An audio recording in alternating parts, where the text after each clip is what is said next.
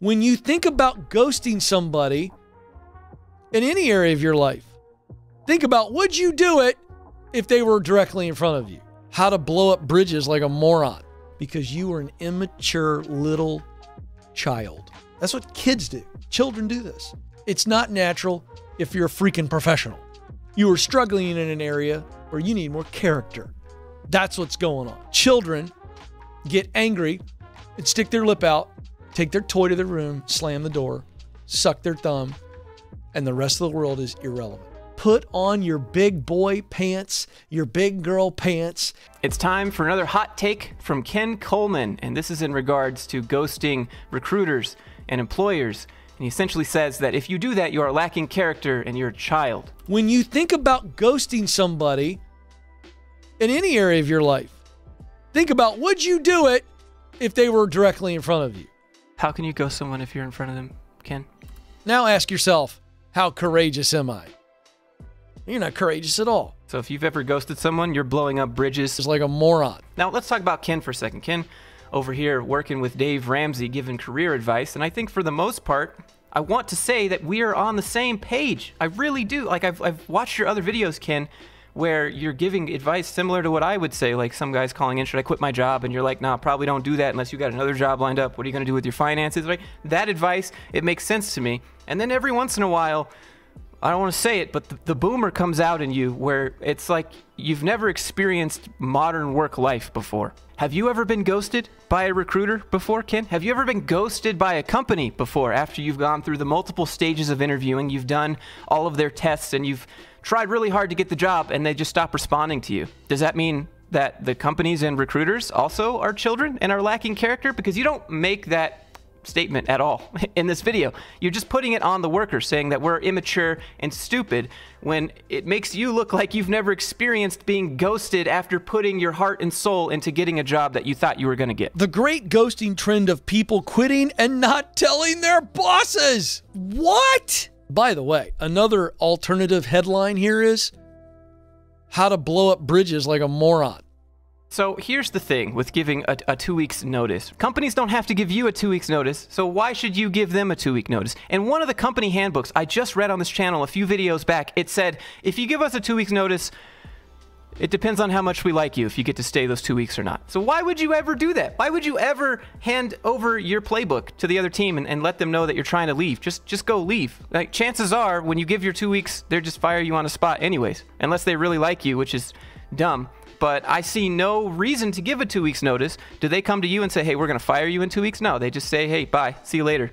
Or they send you a message when you're at home that says, don't bother coming into work on Monday. Isn't that the equivalent of ghosting? So you got to see it from both sides, Ken. It happens to us. We're doing it because it happens to us. We don't want it to be this way. We don't want to have to ghost people. We wish we could communicate back and forth. But when you meet one of those recruiters that promises you the world and you go through all their steps, and then they say nothing, or they just disappear, you're going to do what's best for you. And that's what recruiters do, and that's what companies do. Recruiters are just going to find the best candidate and ghost all the other ones that aren't a good fit. Like, ideally, the good ones would reach out and say, hey, we found someone with a better fit. But most recruiters are just like in the car sales business, right? They're selling humans to companies, and they get a cut off the top. So it makes sense, like, if someone else comes at the end and says, oh, look, I'm the best candidate, I can get the most money, well, then the recruiter gets the most money, and so then he just, buy everybody else. And that's what they do. But it makes it seem like you've never experienced this, Ken. And that's what I mean with, like, the boomer take. It's like you've never experienced being ghosted. You've never experienced giving your 2 weeks and them saying, you know what, just leave.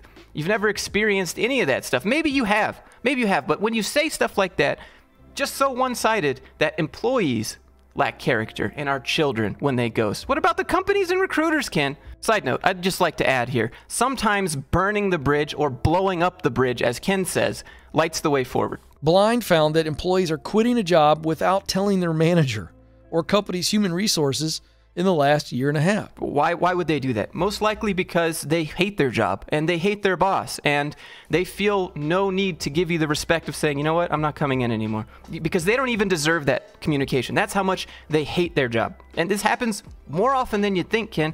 Not everyone has a nice, cushy job doing what we do here, okay? So we've heard about the Great Resignation. Is there a great ghosting trend?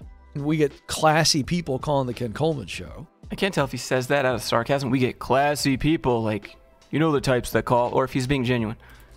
Always asking me, Ken, how do I quit? So people are thinking the 2-week notice. That's the traditional way to quit, right? That tradition is trash. Okay, that tradition specifically is trash. I could see if you really respect your job and your boss and you've just wanted to move somewhere else, then yes, go ahead and give them that 2 weeks. But still, they could fire you on the same day. It's like, companies don't come to you like that. They don't give you a 3-month, hey, we're going to let you go. It's just, hey, bye, budget's changed. Position's no longer available. It doesn't exist anymore. I'm going to give my resignation letter and give 2 weeks notice. And there's usually a conversation involved. And then human resources will ask you for an exit interview. This has become a thing, right? Exit interviews, by the way, are just bait. Don't do the exit interview. Don't say anything more than you need to. Just reserve your right to remain silent and just be like, no thanks. Bye. So I formally resign. I have a conversation. We try to be polite. We don't blow up bridges. And then, if we agree to an exit interview. I don't understand. This whole concept of let's keep our bridges here if you ever need them. Like, what if you just don't actually care about that bridge? There's only so many bridges, right? And so sometimes blowing one up lights the way forward. And that's just is what it is. You just pretending to be nice to maintain a bridge so that you can have a reference is, in my opinion, stupid, because I'm not going to give you a reference to someone that I know that hates me. Why would you do that? They're going to call your reference, and your reference is going to shit all over you, and you're not going to be there for that phone call, right? They're not legally allowed to talk trash about you when someone calls the reference, but how will you know that? You're not there. You're just waiting to see if you get the job or not. So this whole, like, you got to give a good reference to your last company, why would I do that? If I hate my job and I know my job hates me, why would I care? But here's the deal. People are going, I don't even want to have the initial conversation. I don't want to do a letter of resignation and have to sit down and look at my boss in the eye and tell him it's not me. I mean, it's not you, it's me, right? That's a level of confrontation. It's not you, it's me. No, it's definitely you. It's definitely you, company. That's why I'm not even giving you the respect of saying I'm not coming in anymore. These people hate their jobs that much that they don't think the person there deserves that conversation. That's why they're doing it. It's pretty easy to understand when you have a soul-crushing job. His soul-crushing manager. But this is the one painful moment for me that I'm never going to let go. Because this part, he starts talking about how a girl dumped him and she was crying. It's kind of a weird way to relate to ghosting employers, but here. Dating a girl in college. She blindsides me one night. Dumped me in the midst of giant crocodile tear sobs. To which I wanted to say, shouldn't I be the one crying right now? I illustrate to say that the emotions that she was going through are the same emotions that a lot of workers feel when they got to sit down with their boss and say, it's not you, it's me, I'm leaving. It is a form of confrontation and people don't like it. And so what are they doing? He's basically saying you can't handle confrontation. You don't have the cojones to handle a confrontation. That's why people ghost, because you're not courageous. Those are his words, right? Like, well, Ken, to be honest, some people just aren't. And you know what, Ken? That's okay. Not everyone likes confrontation. Not everyone wants to do it. And because they choose to avoid that, doesn't mean that they're children or that they're lacking character. They just leave. Gone. I'm out. No resignation letter, no meeting, just we're gone. Good. Bye. See you later. Who cares? Who cares? They clearly don't respect the job enough to do that. I think most people, if they do, then they would do that. But these people that are doing it hate their jobs. They're probably being treated trash at their job. So they just leave. The company doesn't get to have that last word, and that's pretty much all we can do as employees. We can just stop showing up. Just stop coming. You don't get to boss me around anymore. I'm done with you. Just disappear, go get a new job. And that makes sense. That makes sense to me, Ken. Don't show up. Where are you? You sick? Crickets. This is what's going on. And I guess people are justifying this by saying, well, if they fired me, they wouldn't sit down and, well, yeah, they do. They tell you. They talk to you. Cisco, JP Morgan, Oracle. Professionals from those companies were more than twice as likely as other professionals to say they left the job without telling their current employer. Respondents to the survey who work at Facebook, Indeed, Intuit, and Uber, again, these are major companies. Like that means anything, Ken. Just because the company is huge doesn't mean that you have to give it more respect than any other company. Like just because it's a brand name, household name, lots of people work there, it doesn't mean those people still don't hate their jobs. So what? So what? They work there, so you're expecting some sort of professionalism, some sort of honor, I guess, as you might think of it, some sort of tradition. Who cares? It's just a company. Doesn't matter how big the company is. Doesn't matter how prestigious the company is. If you hate your job, you hate your boss, you hate your life, then you're just going to leave and find something else that's better for you. And they don't deserve to know why. I'm sure most employees try to explain to their bosses and their managers in HR what the problem is, but nothing ever happens. No solutions ever get made for them, and no help is ever given to those employees. And so they just get fed up and they get tired and they just leave. You know what? I don't even have to have this conversation anymore. And to be honest, Ken, I think that way of dealing with things is probably better. There's no sense in going in and just creating confrontation for no reason. It doesn't mean that you're lacking character if you choose not to have a confrontation. Nearly 30% of professionals who participated in this study said they skipped a job interview or stopped communicating with a company during the interview process. A verified Amazon professional who was considering a job offer said, you ready for this? This is a direct quote. Amanda, this is going to blow your mind. Because by the way, Amanda's on the other side of the glass going, I can't even believe this, because Amanda's a decent human being. You've ever ghosted someone before? You're not a decent human being. It's essentially what you're implying, Ken. It's easy to read between the lines here, you know? The people behind you, behind the glass in the control center, just nodding their heads. Wow, I can't believe people are just not responding anymore. Has it ever happened to you? Like I said at the beginning of the video, have you ever gone through the process to just get ghosted?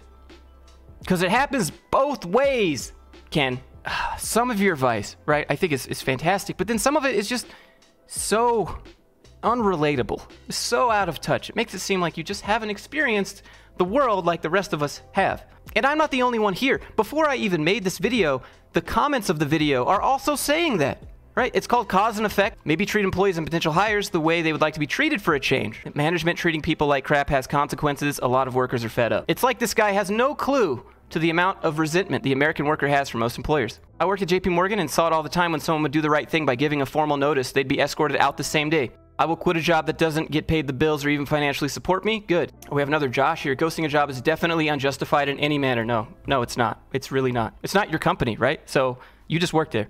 If you don't like it anymore, how much do you respect them is the question. Most bridges are worth burning these days.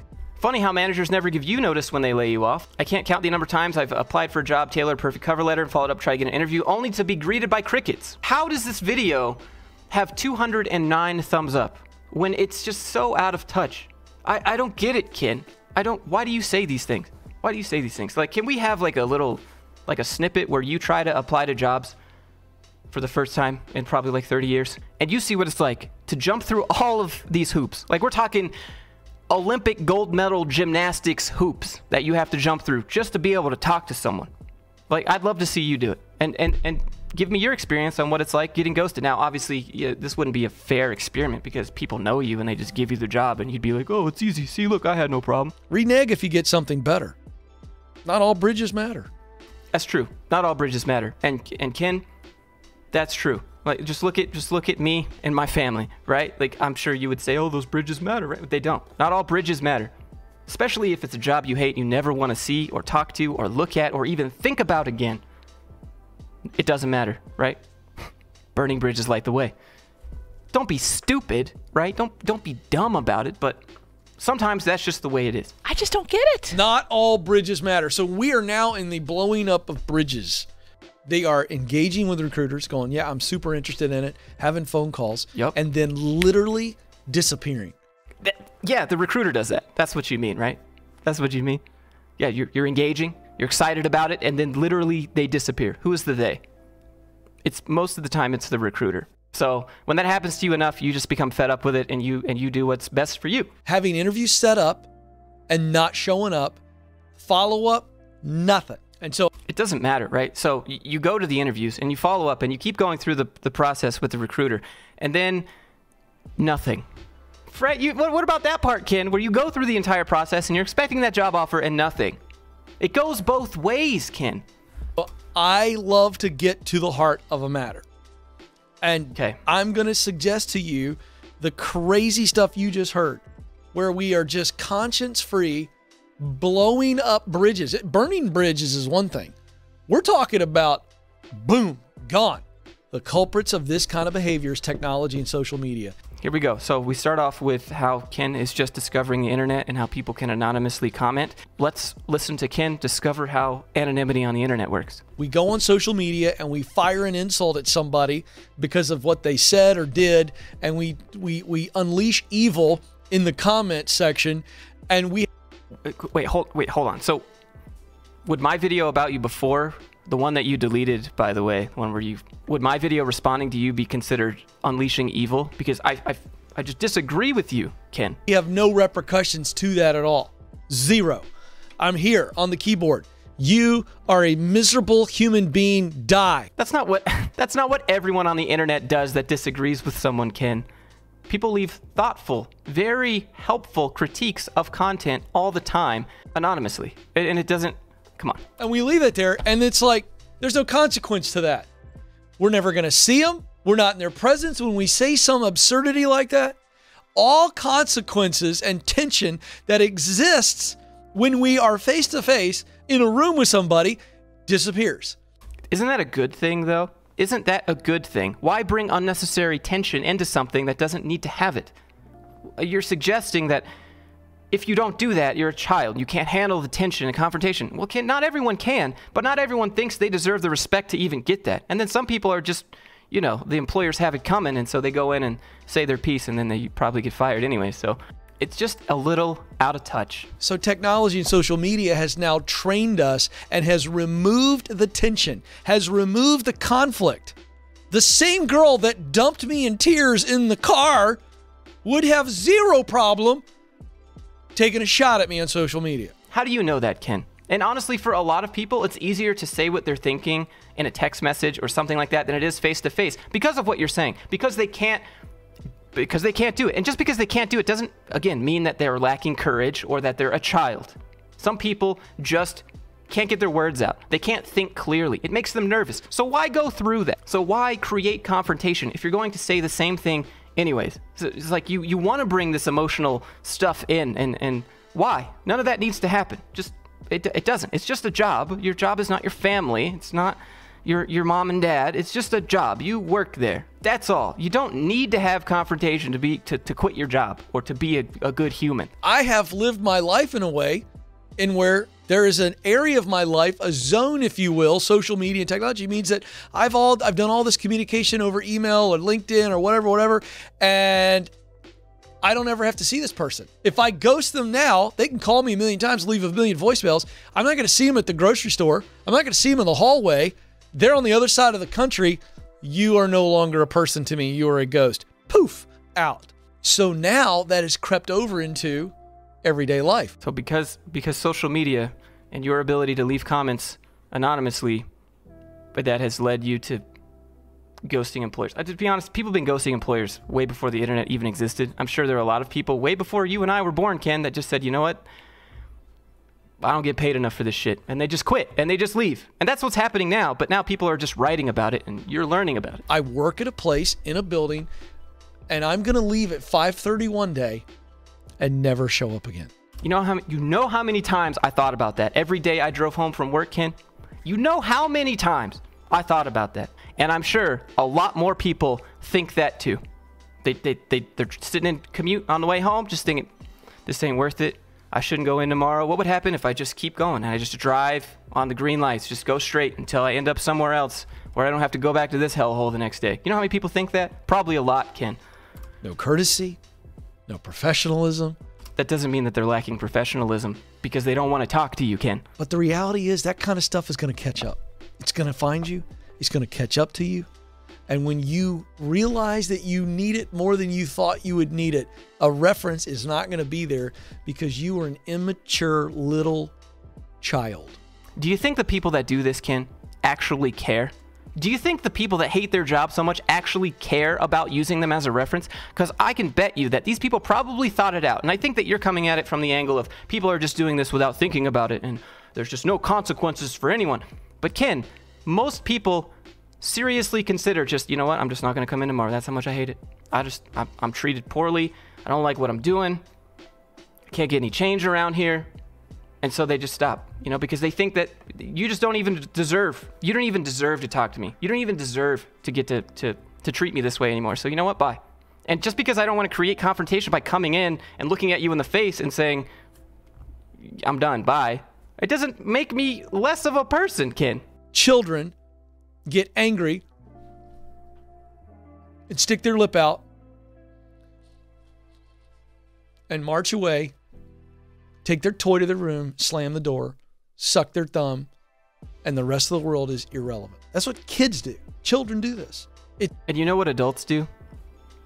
They don't come into work, or they stop responding, and they get a new job.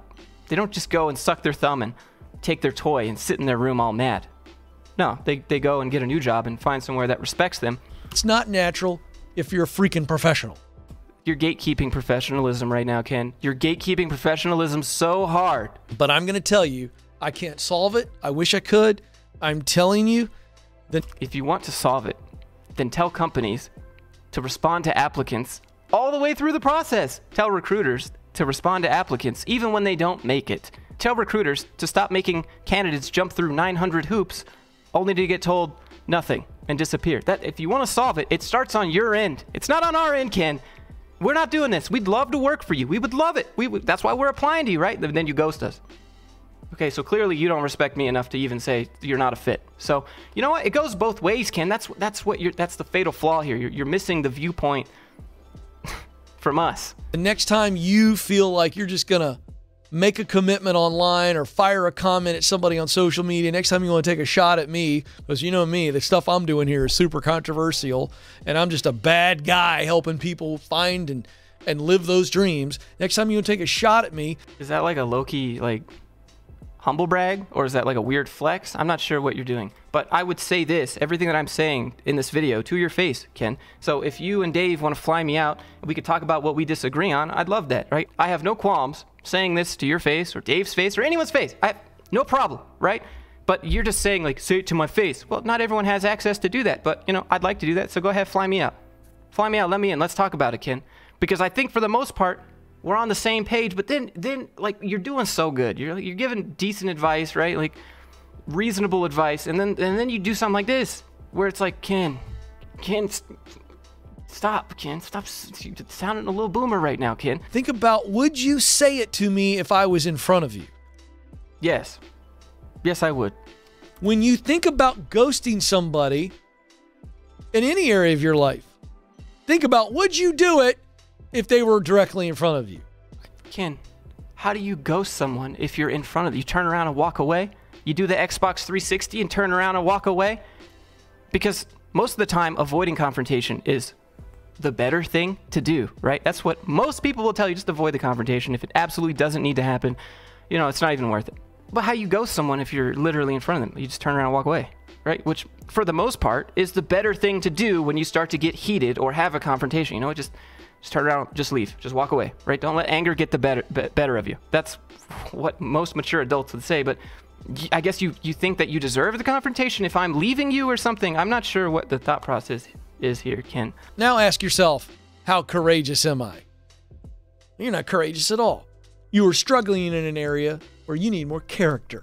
Ken, would you say this to the people's faces that you're roasting right now? Would you say this to their face? Would you tell the people that are ghosting employers and candidates that they're children and that they're lacking character? Would you say that to their face? Because you get to sit in a studio just like me and just talk to an audience. I'd be happy to say everything I'm saying right now to you. Would you be happy saying, you're a child, you're lacking courage, you're blowing up bridges like a moron? Would you say that to someone's face? I probably wouldn't even say that. I'd be like, look, man, you got to think about it, right? You need to think about this. How much do you respect them? You know, do you need them in any way going forward? Are you moving somewhere else completely different and it doesn't matter, you'll just use a different reference? Like, that's what I would say. But would you say what you're saying right now to their face? That's what's going on. In an audience this size, I have thrown a rock into a pack of dogs and it hit somebody. Hey, Ken, is that me? Is that me? Because that's me, probably. Anyways, I'm not a pack of dogs. I'm just here to disagree with you and explain my viewpoint and explain how it looks like you're not getting the full picture. I'm not trying to criticize you. I am not trying to hurt your feelings. Wait. That's what kids do.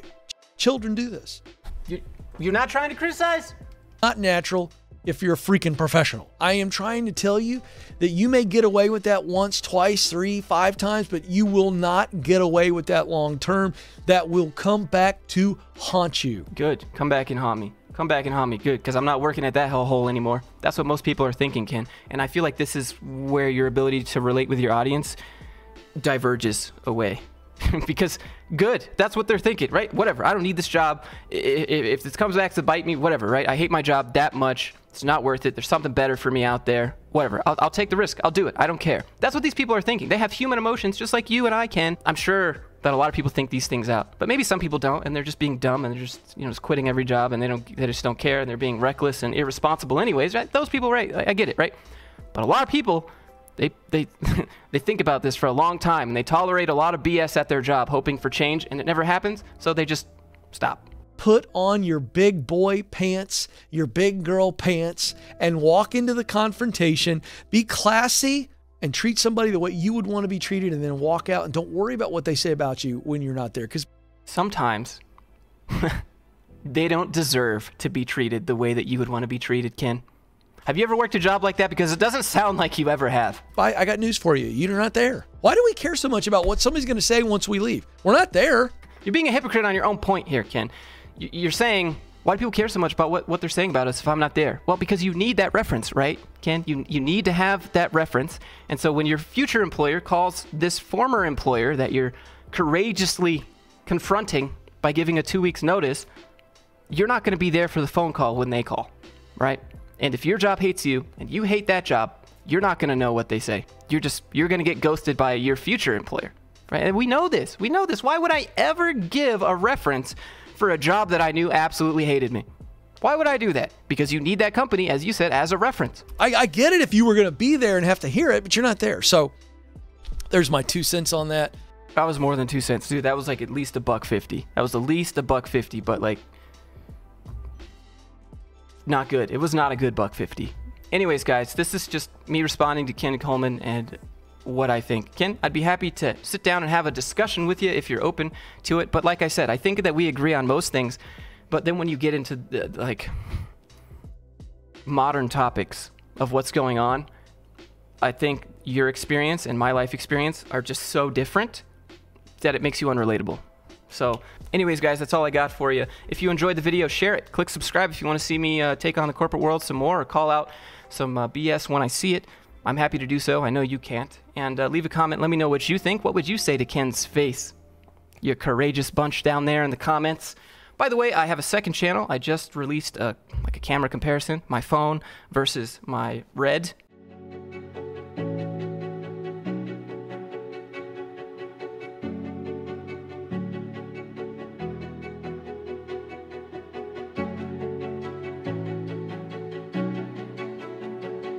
And trying to get this footage close to a Red. And it's pretty impressive, to be honest. So if you're interested in cameras or starting YouTube and just want some advice from me and things I've learned, go check it out. It's over there on the second channel. I'll link that too. But yeah, that's it. I hope you guys have a great Friday. Ken, don't delete this video. At least leave this one up, okay? But that's it. See you in the next one.